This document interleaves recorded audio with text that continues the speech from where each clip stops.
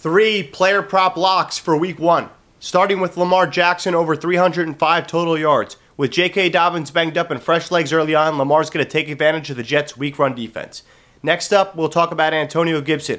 With Brian Robinson sideline and a favorable opening day matchup versus the Jaguars, we are taking Gibson's over 76.5 total yards. Finally, with our last player prop at the receiver spot, we're taking Marquise Brown over 69.5 receiving yards. He has a great matchup against the Chiefs' weak secondary. With a $10 bet, this can win you $60 with these three player prop locks in week one. So make sure you download the Underdog Fantasy app. The link is in my bio, and make sure you use my code SNEAKY when you sign up.